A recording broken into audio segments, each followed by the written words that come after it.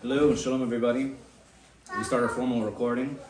Thank you very much for having me. The topic for tonight is going to be about Yom Yerushalayim, in addition to a little bit of Shavuot, in addition to a little bit of Shabbat, and a freestyle. If there's a Q&A, you guys want to discuss certain ideas, most likely won't achieve an answer, but the greater the question, the better the answer that awaits. So we'll start something tonight, and later on maybe we'll find something out. So the first thing I wanted to actually bring up was Shavuot. It's coming up in the next few days. We've been counting up to it. Total of 49 days that'll be in total for it. Why we celebrate Shavuot? Shavuot is the giving of the Torah, and it's actually fascinating. We were thinking about it earlier today. Is that what other religion celebrates the day, the inception of their constitution? It's absent, really. If you think about the monotheistic religions, Islam, Christianity, I haven't heard of a day that they necessarily celebrate and dedicate. For Judaism, you actually have this duality, because we have a tradition that the Torah is given on the 6th of Sivan, but there are actually 3 opinions in the Gemara as to when it actually happened.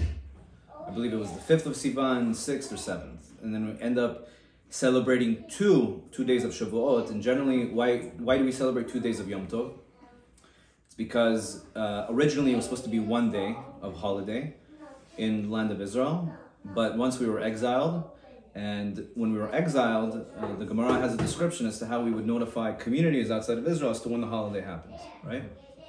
So for example, Pesach, which we just celebrated, is on the 15th of the month. So when you declare Rosh Chodesh, right, the first day when you see the new moon, you have 2 witnesses that go to the central head court in Jerusalem. They testify, the head court vets them out and certifies their testimony, and then they declare it's Rosh Chodesh, the first of the month. And then from there, we have an ancient method of where you have bonfires that they lit from city to city. And what happens with fires? They rise up, and you can see it from a mile away, right? You can see the smoke, etc.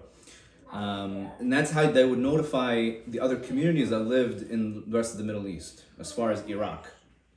But eventually what happened was we had neighbors that didn't like us too much, and that we didn't accept them as Jews. They were called the Shomronim, I believe. And the Shomronim, because they weren't accepted as Jews, tried to mess up whatever we were doing. And they were lighting bonfires on different dates of the calendar in order to mess up our transmission of the message to other communities. And what happened is that in the land of Israel, 1 day was kept, but in the surrounding communities, there was a particular doubt that was created. Is it this day or that? And therefore, we celebrated 2 days. But Shavuot is actually an exception to this rule. Why? Because we have another measure as to when we know Shavuot happens. How? What are we doing every night, guys? We're counting the Omer. So we know, once we know when Pesach is, right? Even if we have a doubt and we count 49 days, we'll still get to 1 day that's Shavuot. So the fact that we keep 2 days of Shavuot, through halacha, there's a whole long discussion of it, but we prove that it's not because of doubt that we keep 2 days. That doubt as in, which day is it, because we lost transmission of the messaging. It's because originally we have an argument as to when the Torah was given. And there's kind of this contradiction or back and forth that happens. I said in the beginning of the talk that we have a particular day that we know that the Torah was given, right? Like a particular moment in time, we can stamp it. And then on the other hand, there's also a doubt. Which day did it actually happen? So it's this yin and yang that we constantly live with, is that the Torah is given on this particular day, and then we have a doubt, is it this day or the other? And that speaks to the duality of Torah, right? In times we'll have the black and white, emet, something staring us right in the face, and other times it'll be a completely gray area, which is exactly majority of life.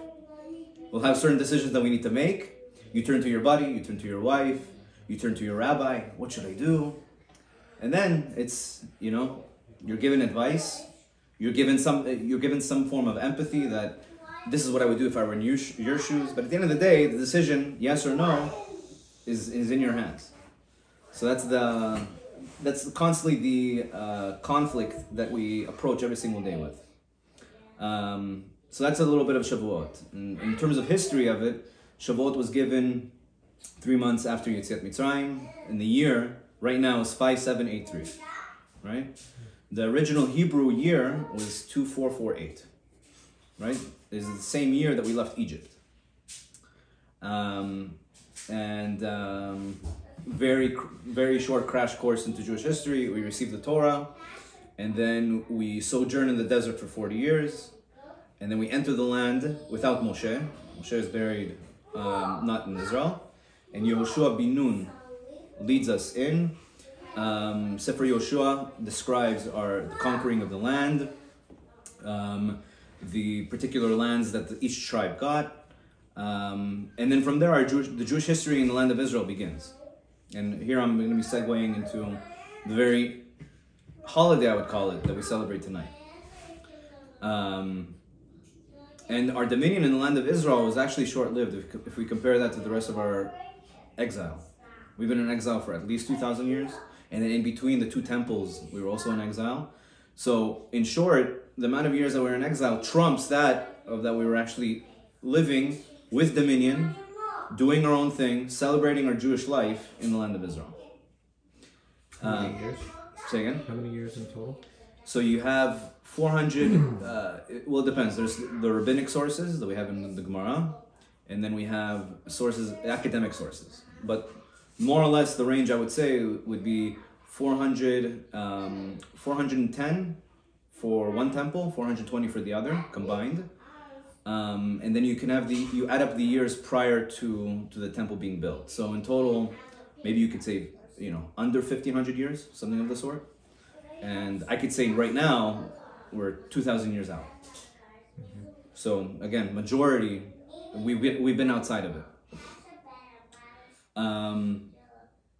And what I mean that we had this dominion in Israel is that we had a kingdom, and even though we had a kingdom, we also had different, it eventually split. We had the kingdom based in Yehuda, and then we have the kingdom of Israel. Eventually there was a split that occurred, and then the kingdom of Israel, so it was based in the north, and it included, I would say, 10 tribes worth. The other kingdom included Yehuda, Binyamin, and some of Levi, the Kohanim. So you had this northern kingdom that had its own campaigns, right? So it would fight its own wars. It would actually declare war, let's say, on Mamlechet Yehuda, the Judean kingdom, where Jerusalem is based. And through political trust that it placed in other nations, it got into the wrong battle. Sancheriv, the Assyrians had exiled them out of the land, and then you had only one kingdom left.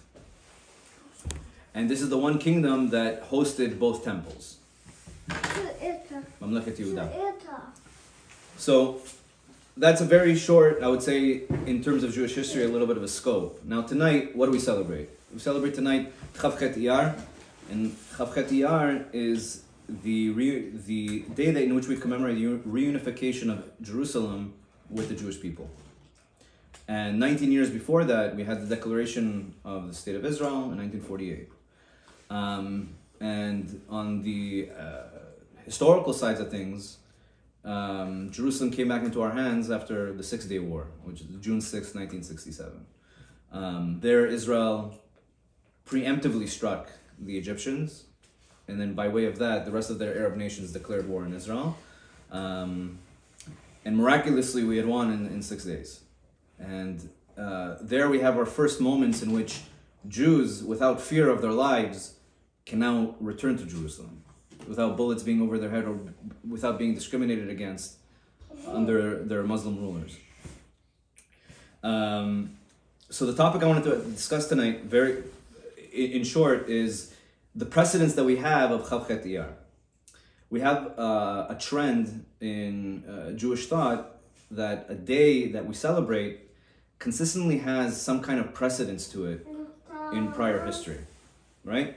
So we have, for example, the Ta'aniyot. We have Shiva Asar B'Tammuz. We recount 5 different calamities, events that had fallen upon the Jewish people. In addition to the besiege that the Romans had of Jerusalem. Tet B'Av, right? Tisha B'Av. That has precedence as well in terms of tragedies that the Jewish people had undergone. On the other hand, we also have events that are celebratory. For example, based on the Midrash, I think it's the Midrash, Chanukah occurs right around what's called the winter solstice. What's the winter solstice? It's the winter solstice is the shortest day of the year. And there's a Midrash that states that Adam HaRishon, first man, was created, was eventually booted out of Gan Eden, and he's living out in this open nature without this divine revelation that he had back in Gan Eden. And there, he's noticing that the sun is setting earlier and earlier on him. And what does man think when the sun is setting early on him? It's his creator has forgotten about him. It's that he's leaving out to the wild, and now when the sun sets, not only literally, but also figuratively on him. And then what happens after the winter solstice? What's the next day? Sunset occurs later, right? A few minutes later. So the Midrash connects this period of time to a time of celebration. Adam HaRishon celebrates the fact that God had not given up on him. That the sun is, again, going to be setting later for him. So that, Kivyachol, creates the spirit of Chanukah, of lighting candles, of illuminating during the night. Right? You see the parallel here between the sun setting at a later time and us lighting the candles. So tonight, Chav Chet Iyar is something that was also celebrated in the past. And what was celebrated? It's known as the day of, it's the Yushvo, it's the Yortzeit of Shmuel HaNavi. Shmuel HaNavi had lived many, many years ago. He is the prophet that anointed King David. He actually anoints the first king as well, King Shaul. So the Shulchan Aruch, the Jewish code of law, describes that the 28th of the month of Iyar is a fast day, the anniversary of the death of Shmuel HaNavi. And for many years, Shmuel HaNavi is buried in Ramot. Ramot is a neighborhood that's on the outskirts of Jerusalem that, if you ever visited, or if you haven't, the next time you do visit, it's a place that feels old. It's a tomb of Shmuel HaNavi, but there's actually a place where you can step onto part of the roof, and the scene that you get of Jerusalem is something, I remember as a 14-year-old seeing it. It's something absolutely breathtaking. And you have recorded over the course of about, I would say at least 500 years worth, that there were pilgrims that came to Shmuel HaNavi, this tomb, on Chav Chet Iyar every year. And they would come spill their hearts. And Shmuel HaNavi, in particular, how he's connected to prayer is his mother, Chana, was barren for many years, and God had answered her. And God had answered her on this condition that if she's granted a son, he's going to be serving in the temple for his whole life. It's complete dedication from within the womb that Chana promises, and God fulfills it for her. And actually, an interesting point here. So, this essay that I'm bringing the topic from is from one of my very close Rabbanim. His name is Rabbi Ari Kahn. He's a native New Yorker that made Aliyah many years ago. And he had put this topic together. And with his research, one of his interesting points is that on Lag BaOmer, we go to Meron. Meron is this northern city in Israel. And we go to Rabbi Shimon Bar Yochai's grave. In addition to that, there's a custom that we have the three-year-old boys have their haircut done now. And a fascinating historical point that's up for debate is that there is some record of parents bringing up their children to do the haircuts by Shmuel HaNavi in Jerusalem, but because Shmuel HaNavi, that tomb, eventually became a Muslim holy site, Jews had to redirect this practice. And where did it go? It went to Lag BaOmer. That's something that he suggests here in the essay. Because if we think about it, having it on Lag BaOmer is as if kiviyachol you're trying to synthesize two things together that may be a little foreign, as opposed to having it after Lag BaOmer, where we have all these restrictions laid off of us, right? Rabbi Akiva's students stop passing away, then we can celebrate it after the fact, after Lag BaOmer. A point that he brings up here in the essay is why in particular do we commemorate Shmuel and Navi? We have many prophets, we have many tombs of the greatest people that we can speak about, that we can learn about in Jewish history. They're found throughout Israel, their resting places. So why in particular Shmuel? He quotes here the Gemara in Masechet Zvachim, a pasuk in Shmuel, and the message that's taken out of it is Shmuel anoints David. What does David do? David lays the grounds, right? Together with Shmuel, they lay the grounds for the eventual building of the temple of Jerusalem. So we see this connection that not only is Shmuel and Navi, like he's buried in Ramot, that's one connection to Jerusalem, but it's also he's the prophet that allows for the blueprints of this Beit HaMikdash, this temple, this resting place for God, to eventually be built. So that's one connection that he has to Jerusalem. In addition to that, there's another episode that's recorded in the Torah of Amalek attacking the Jews as they had left Egypt, right? And we always read the Torah on the Shabbat preceding Purim, Shabbat Zachor, that we remember what Amalek had done to us on our way out. When they attacked our weak, they attacked the most vulnerable amongst us, and that's what they're known by. That's their mode of battle. That's their mode of declaring war, not on the Jewish people, but what the Jewish people represent, the messengers of God in this world. And you couldn't have more of a, again, like I said earlier, a yin and yang, this countering force, because what did Jerusalem represent, right? Jerusalem represented the resting place for God in this world. That this is the place that Jews looked at whenever they had their celebrations, whenever they had their holidays, whenever they needed to bring a sacrifice. This is the place. This is where they connected to God. And even now, we don't have sacrifices, but where do we face? We face Jerusalem 3 times a day. We haven't forgotten where our prayers are supposed to be, where the heart is. And through a whole calculation that he makes here, he mentions an interesting point actually about in that battle against Amalek, Moshe is able to stop the sun. He stops the sun from setting. And based on Rashi, he makes a comment, why is he making the sun stop? It's because it was Erev Shabbat. And what did Amalek do? What do our greatest enemies know how to do? They know how to pick their battles.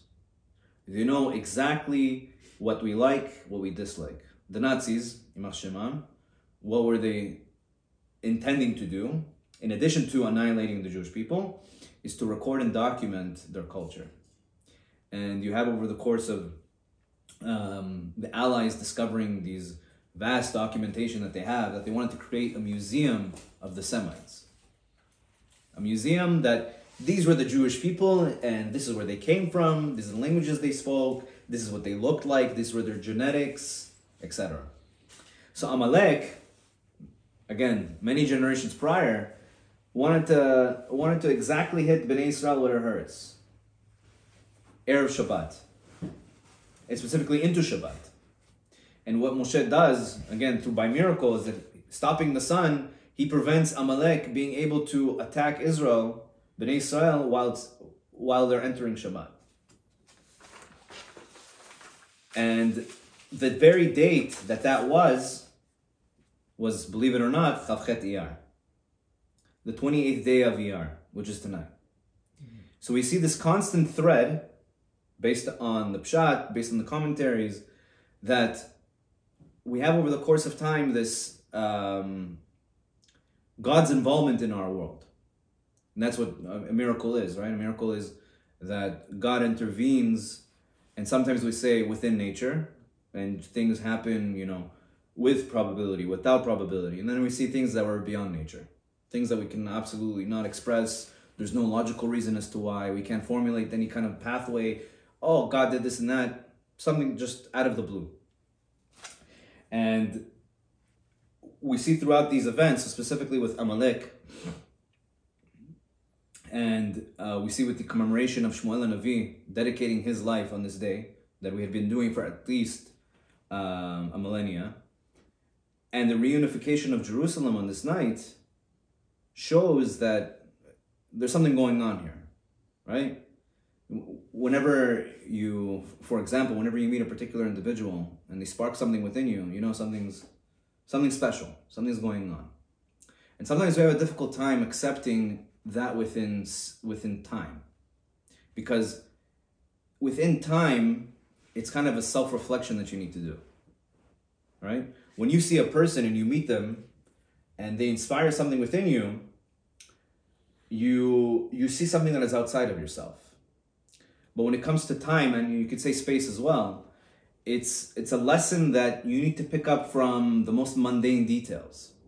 I'm not sure if you guys have been to Jerusalem, but aside from, let's say, being at the Kotel, which is a religious, spiritual experience, you go throughout the rest of the city, and it's like, there's some, religious people. There are a lot of Haredim that live there, big Rabbanim. There's also regular Israelis that live there all across the spectrum, being religious, secular or not. It's okay, it's Jerusalem, you have buses, you have Palestinians, you have conflicts that go on every day. Great, it's the capital for us. We have the Kotel, but that's as far as it goes. And that, to me, is an indication that maybe we're not grateful for the things that should be important. We're grateful of the small successes that occur in our lives, but we don't have a communal or national sense of celebration. For us to receive Jerusalem back into our hands is something that our grandparents, those that lived prior to the state of Israel, could have never really imagined. Back in Bukhara, Kafkaz, Morocco, in Europe, to regain Jerusalem in our hands is something that Mashiach has to do. Mashiach has to bring the Jews to the land of Israel and rebuild the temple. And there's a sense of it, there's emet in there. I don't disagree with that. But a concept that exists in Kabbalah, and I'm sure Rabbi Mergi can expand on it a lot more than I can, is sometimes in life there's an awakening from above and then an awakening from below. All right, atruta de la tata, atruta de la ela. And majority of the chagim that we celebrate, the holidays we celebrate in the Torah, Pesach, for example, is the ultimate holiday. That shows God's mighty hand over the Egyptians. He fulfills his promise to the forefathers, Abraham, Yitzchak, and Yaakov. And he shows with all of this might that despite you being the greatest empire in the world, I'm going to crush you under my hands and deliver this enslaved people out of bondage. So that's Atruta de la Tata. That's lightning, that's thunder, that's everything possible that you can imagine in this Lahavdil, awesome movie that occurs. Sometimes there's a Atruta de la Tata, an awakening from below. And an awakening from below sometimes is led by very special people, very unique-minded visionaries that can see beyond their own lifetimes. And like I said in the beginning, we may not get to any answers tonight, but that if anything is the attribute of a leader. A leader has a vision that goes so far, that's so broad and unique, that it'll exist beyond their lifetime. So they may end their lives with the greatest questions, but they leave their followers, they leave their loved ones with the curiosity and the want to answer it for them. So the Atruta de la Tata, this awakening from below, is this inspiration that leads our movements. Movements within the own Jewish people. And we see that in the religious sense, for example, we have Chassidut, Chabad is a sect within it, Breslov is a sect within it. And that had formed 250, 300 years ago. And that you can claim that's Atzuta Delatata. It's an awakening from below. It's a new way in which Jews can engage with God and with Judaism. And sometimes you can see it in, let's say, not necessarily the most kosher sense.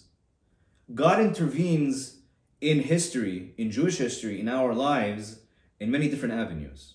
It's just a matter of us visualizing it, accepting it, and seeing where is the best or where is the most positive within it.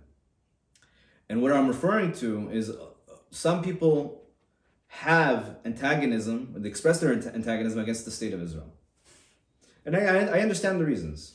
The State of Israel, again, established in 1948, and it was established by secular Zionists. Some of the Zionists were aware of God, were aware of the Tanakh. They can quote the Tanakh way better than a lot of people that say that they're religious. But they themselves, their ideals were not religious per se. They didn't carry kippot, they didn't celebrate Shabbat, they didn't eat kosher. But they themselves were a vehicle for something that was extraordinary. Whether we say, whether God, quote unquote, ordained it or not. To create a state of Israel out of literally nothing is an accomplishment that, again, our generations upon generations could have never thought of. For many years, Jews attempted to return to Israel. They were exiled. And they thought they're yearning. Again, we pray three times a day towards Jerusalem. Our ancestry, our roots are from there. The very divisions that we've created, this Ashkenazi, Sephardic, Edot HaMizrach, Bukharian, Kafkazi, whatever it is, all of those are expressions of the Galut. Those are all identities that we had picked up as we had spread across the lands. Mm-hmm. But what's the origin? What's the root? The root is the land of Israel. We had tribes that existed. We don't know who belongs to which tribe. We all assume that we are Yehudim, Judeans, coming from Judah, Yehuda. But if anything, that's the original conception. Not this, again, I come from this particular country, and that's why I'm separate and different from you. Now, I'm not saying to abolish these customs. If anything, cherish and celebrate them and share them with your brethren. But we always need to remember in the back of our mind that our starting point in our history, in our heritage, is not from the land that our grandparents came from.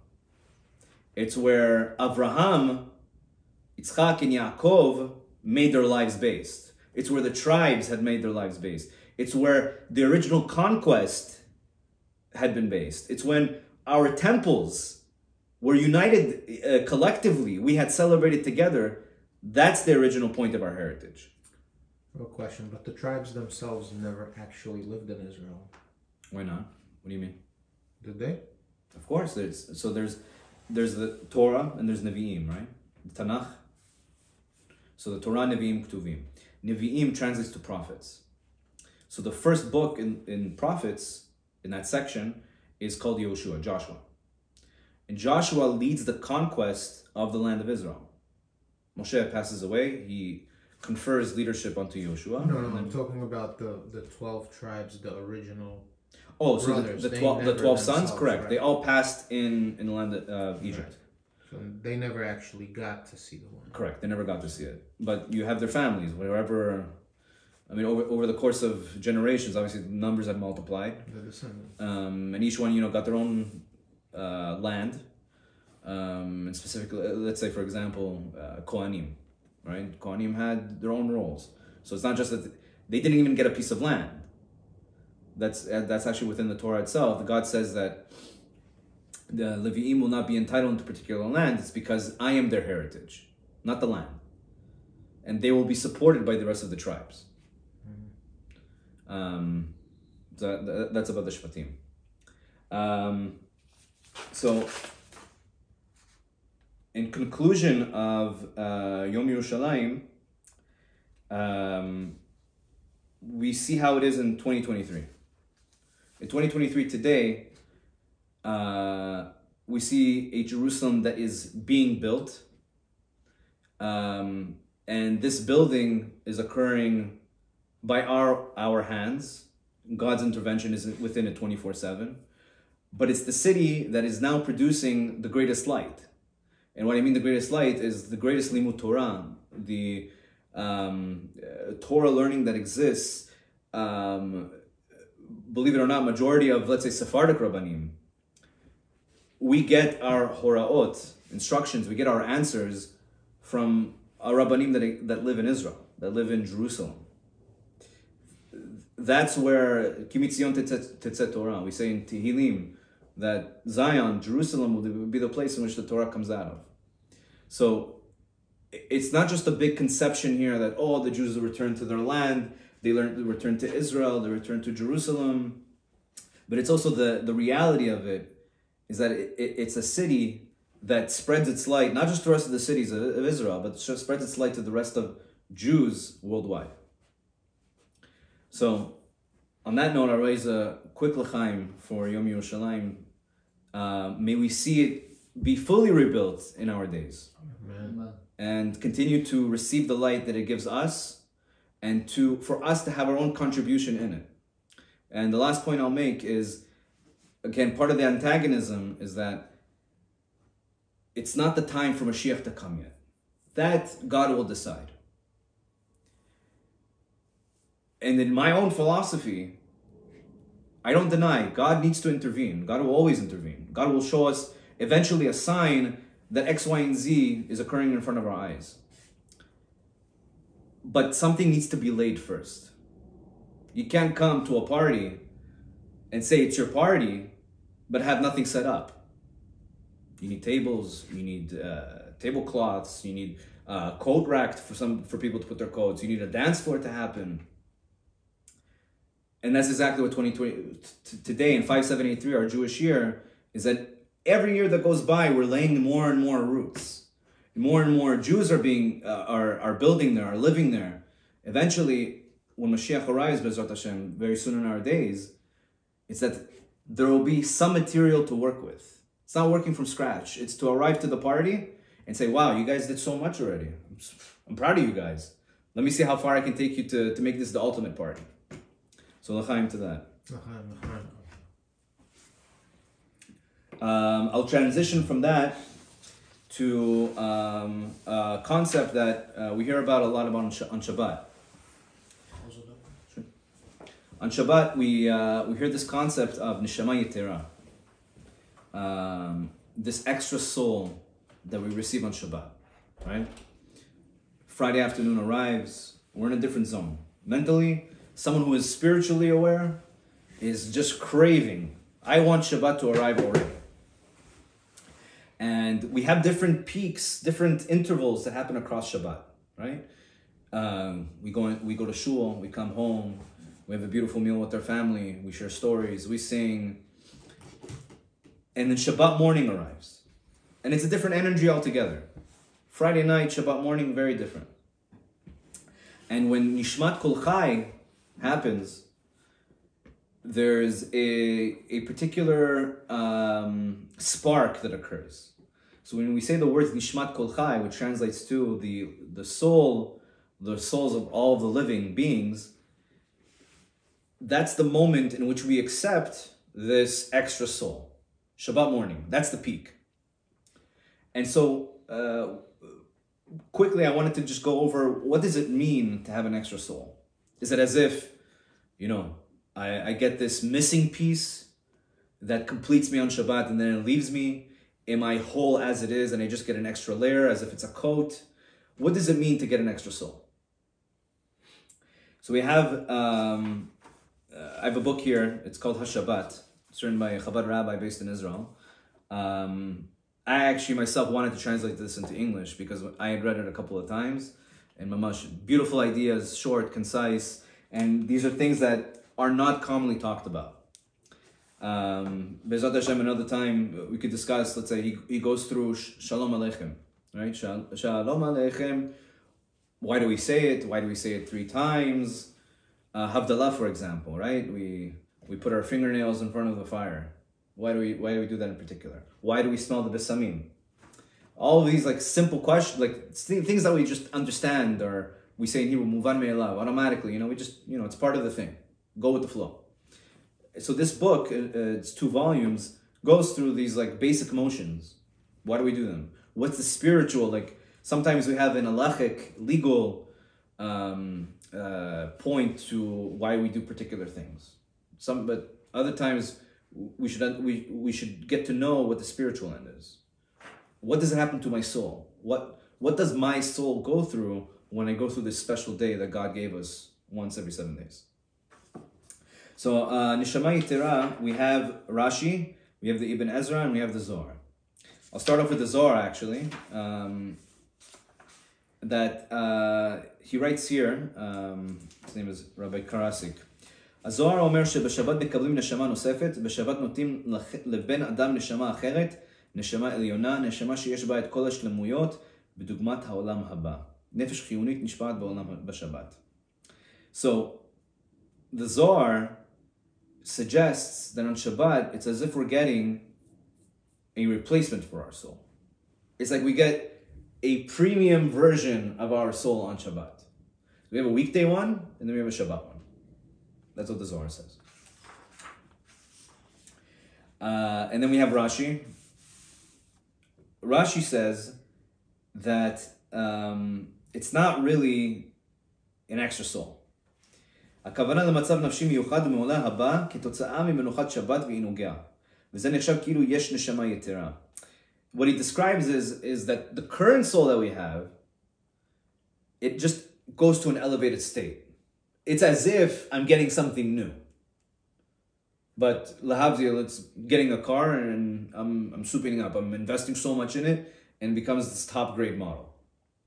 But you just took something that existed and added to it, as opposed to getting something new altogether. בלשון רש"י, נשמה יתרה, רוחב לב למנוחה ולשמחה, ולהיות פתוח לרווחה, ויאכל וישתה ואין נפשו קצה עליו. He's saying here that on Shabbat, it's as if your happiness increases, your rest, the quality of your rest increases, the rochav lev, the expansion of your heart. So the heart receives and the heart gives. So those components all become superior on Shabbat. And he continues here, ויאכל וישתה ואין נפשו קצה עליו. מרחיבים דעתו לאכילה ושתייה. In addition, so the happiness and the quality of rest aspect, it happens, he says, your interaction with food and drink on Shabbat is very different. We enjoy the food that our mothers make, that our wives make, that our families make a lot more on Shabbat. And why? He's adding it here. It's like something spiritually happens to us, that our experience with food, something else altogether. And once Shabbat ends, that same piece of Osh Sovo, challah, whatever it is, it doesn't taste the same anymore. It's missing that extra, whatever it is.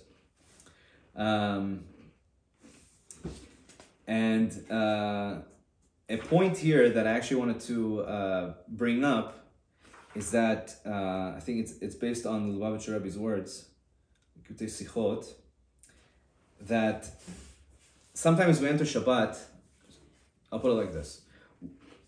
A lot of the times we make this dichotomy of I keep Shabbat, I don't keep Shabbat, right? One of the two. And in the direction of, I keep Shabbat, how do you keep Shabbat? There are many ways, right? I can go to shul, I turn off my phone, I don't drive, I don't work. And the Rebbe makes a very particular point here of, I don't work. Physically, maybe you're not doing any work, but where is your mind? Where is your mindfulness when it comes to Shabbat? Are you able to put your finances, the car, the kids' schooling, are you able to put those things aside in order for your mind to be a vessel for the words of Torah that you'll hear, for the compliments that you'll hear, the stories that you'll hear from your kids, and really internalize them? Where is your mind when it comes to Shabbat? And this draws back to what Rashi was talking about, is that you have the expansion of your heart, and you can actually extend the point and say expansion of your mind. Is that, can I take the physicality and put it to the side? And accept Shabbat and all the spirituality that I can receive on that particular day. There was a rabbi that lived 200 years ago. His name is Rabbi Samson Raphael Hirsch. He is what you can call it the forefather of modern Orthodoxy. And in very short, modern Orthodoxy is being engaged in Torah, but also being engaged in this world. It's me wearing a kippah at the workplace. It's me being the Jewish representative in my company, marrying and synthesizing the two worlds. It's taking science and understanding that, and using science to understand Torah, and vice versa, using Torah to understand science, having this crosstalk. So he writes that this is, when I initially read it, until this moment in time, it carries a lot of weight for me. Shabbat is the day, I'll go back a little bit. Creation put man on earth, and God had said, man, you, Adam, you will be the ruler of all beings on this earth. Humans are at top of the food chain. And Rabbi Samson Raphael Hirsch writes that Shabbat is the day in which we exercise the control of not having control. It's saying Shabbat arrives and says, I am relinquishing control over this world. Physicality and materialism is not in my hands. That's 6 days of the week. 7th day is when I as a human being, take that, relinquish it, and give it back to God. This is yours now.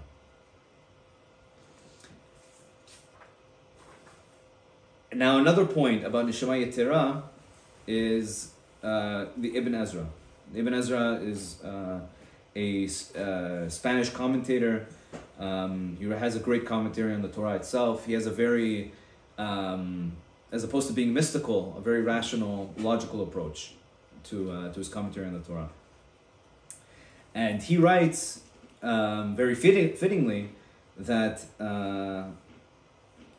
Neshama Yetera hi b'moach u'v'sechel, meaning, so it's within the mind and within your intellect. היום זמנו לקבל תוספת חוכמה יותר מכל הימים. וכן כותב במטה משה שעל ידי נשמה יתרה משיגים חוכמה יתרה בשבת. So he's saying here that the added layer that you get with this extra soul, neshama yetera, is the ability to learn. It's that you have, your intellect expands, and that certain ideas that you couldn't have heard or digested or owned or passed on throughout the week, Shabbat is exactly those 25 hours what God just plants it for you. He says, this garden of ideas, this field, this orchard, these apples, they are yours to pick. Go ahead. As long as you can dedicate the time for it, God says, whatever you couldn't achieve intellectually, Shabbat will be the day for it.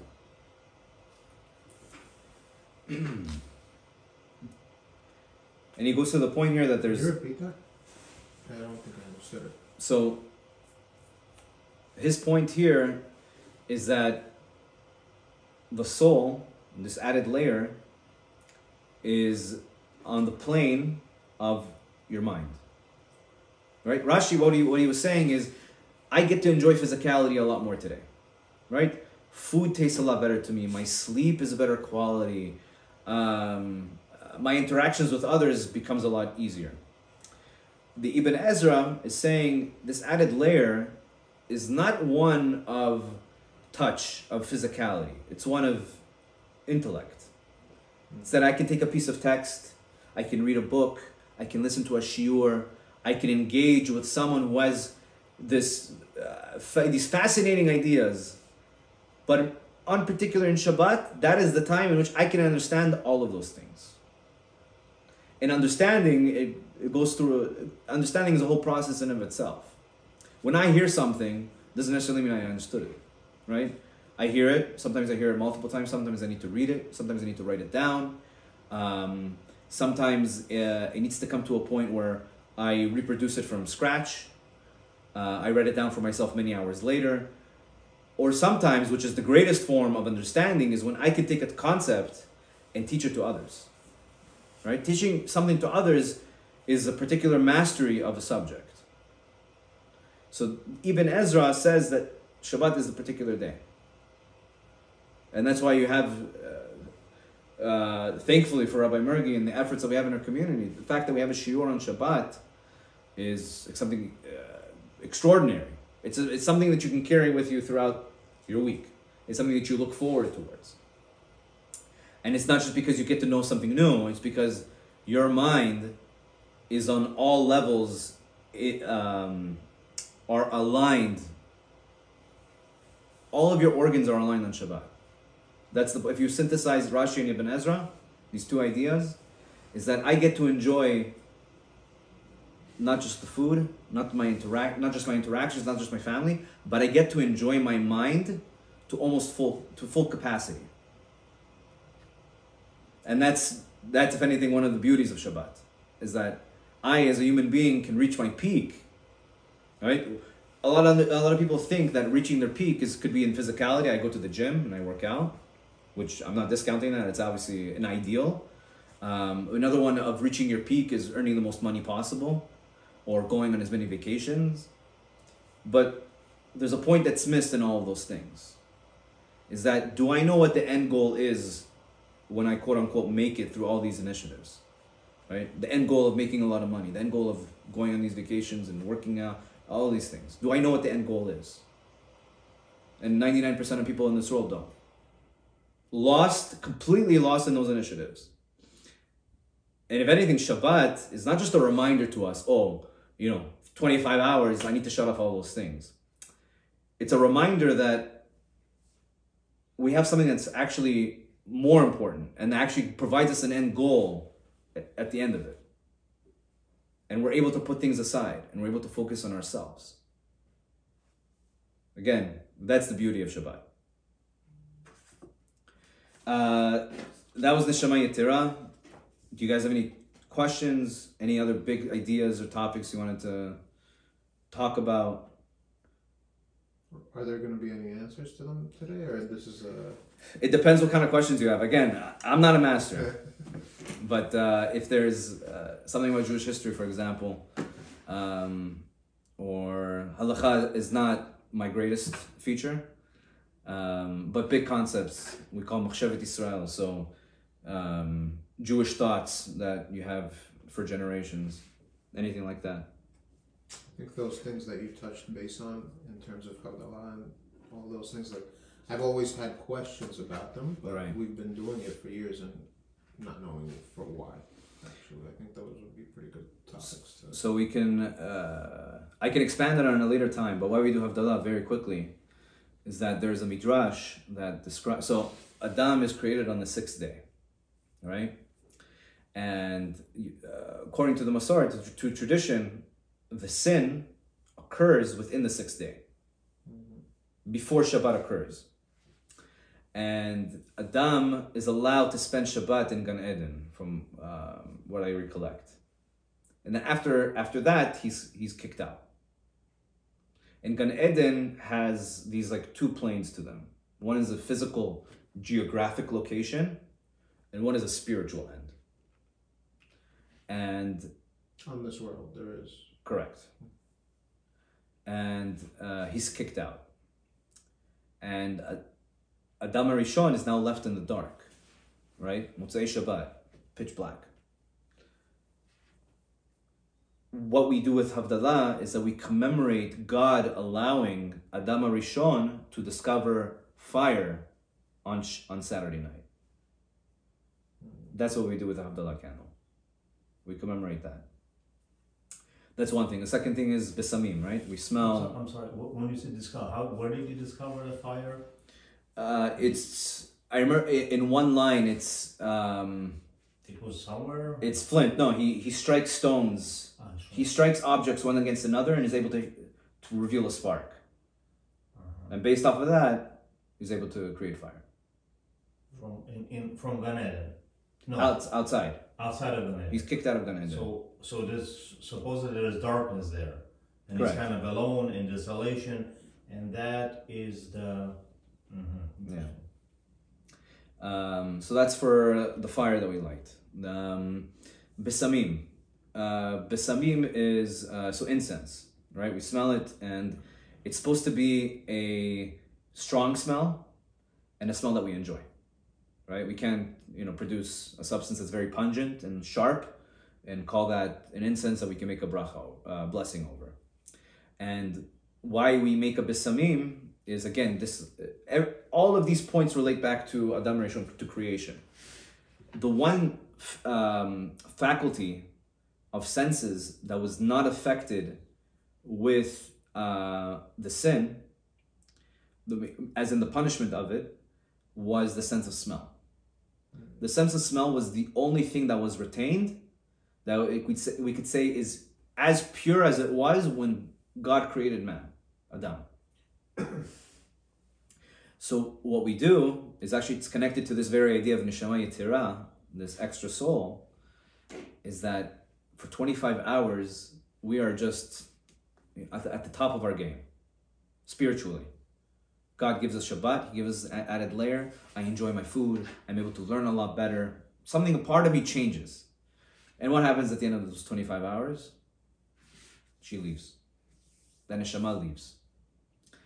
And we actually do two things to depart with the soul with grace and with peace, knowing that it'll come to me next Shabbat. Two things. One is what's called Milah V'Malka, having that fourth meal after Shabbat. And Milah V'Malka is in reference to Shabbat itself, but it also does something for the extra soul. Right? I said the extra soul enjoys the food. So that fourth meal is as if I am accommodating the queen is Shabbat, back to her home. And it's also accommodating our extra soul. That's one thing that we do. The second thing is Besamim, like I said, is that sense that it's as pure as it was in creation. That is one of the comforts that the soul gets as it is leaving us. It's having the sense of smell that gives us vitality and invigorates us and kind of opens the door for the soul to leave and also closes it. And then we have our sense of comfort as we smell it. So we went over the fire, we went over the besamim, and we went over the gefen. Conceptually, right, gefen, wine, is a beverage that we use for any ritual, right? We go to weddings, chuppah, it's wine. Kiddush, it's wine. Anything instrumental, we always do with a cup of wine. And wine in particular, I'm sure there are many Kabbalistic spiritual sources for it that we can read about at a later time. But whenever we engage in a ritual act, so it's whether we enter something or exit something, we're always doing it with the wine. We're always being mikadesh. Mikadesh is to sanctify. So we sanctify over this beverage. So those are the three components of the Havdalah candle, the besamim, and the wine. And one last point I'll mention is that you'll notice that only on Shabbat do we do this, meaning Motzei Shabbat, when Shabbat leaves. We don't do this whole procedure for Yom Tov. Yom Tov, Pesach, Sukkot, Rosh Hashanah, we don't do these things because those holidays are not days in which we receive an extra soul. It's only Shabbat. So if we don't have that extra soul, what happens? And it's not Shabbat. The candle is not lit. Why? Because the candle is a commemoration of Motzei Shabbat, right? When Adam Rishon strikes that fire. We don't do the candle. And the second thing is Besamim, is a comfort for us that our soul is leaving, that extra soul is leaving, but it never arrived for Yom Tov anyways. So that added layer, we don't have any engagement or interaction with it. So that's why it's just wine. So wine is like always? Wine is always, again. Why do you look at the fingers? That's a very good question. I don't remember the reason in the text, but I think if we go according to this midrash, I don't remember if reading it or if I just made up in my mind, but the following. What happens when you reflect your fingertips in front of the fire? Right? Out of all body parts, your nails reflect some light. Right? Think about it. No other part of your body, unless you have a watch on, which is not part of your body. Your eyes. Meaning your eyes receive the light. Well, you could see the light in your eyes also. How do you see the light in your eyes? So if you're looking at a fire, I could see the fire in your eyes. I'm not sure what you mean. Do you guys know what he means? So right now, I'm looking at you. I see the reflection of that light in your eyes. You have a reflection of the light. Okay, fine. Let's say eyes, but let's say you're alone. Mhm. So the one thing that does strike is when you put your fingertips, you're able to reflect something. So there's one thing in being able to strike a fire, and there's a second thing to make use of it. So when I put my fingertips forward, it's as if I'm able to reflect some light onto something that's peripheral to me. Mhm. That's one idea, conception I had in mind. But an actual written answer I can have for this in 2 days from now if you want, for Shabbat. We can read together. Sounds good. Yeah. Anything else? I think that's it. We have Shavuot next week. We have cheesecake. I'll most likely be giving a shiur Shavuot night. We stay up all night. I can give Rabbi Mergi a break. That's about it. Thank you very much. Thank you. Thank you. Thank you. Amazing. Thank you guys for listening. And Bezrat Hashem, may this place bring a lot of light.